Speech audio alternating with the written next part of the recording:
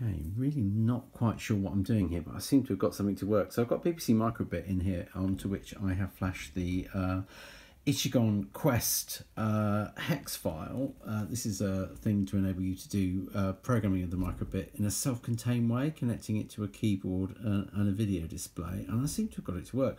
So I have got some a breakout board connected to the microbit. It's a V1 microbit. Two of the wires coming out of it go via a couple of resistors to the analog composite video input on a TV set.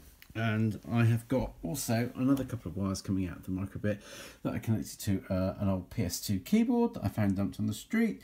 And you boot it all up, and oh my goodness, I've got video coming out of the microbit, and I can sort of go up and down on the keyboard. I can navigate the menu using the PS2 keyboard connected to the microbit. I have no idea what I'm doing. I'm going to go into practice. If I press enter to, oh yeah, that's doing something.